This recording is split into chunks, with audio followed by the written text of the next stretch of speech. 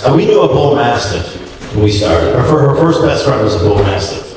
He was 180 pounds, and if you threw a blanket on his head, his life would end. He would just sit there frozen forever. We would just do it. We'd watch a whole movie, just do it. And I was like, this would be useful if this worked on girlfriends. Wouldn't that be great? You're in a fight with your girl, you just throw a blanket on her head, you go do errands, come back, take the towel off, finish the fight. That's how you gotta do it.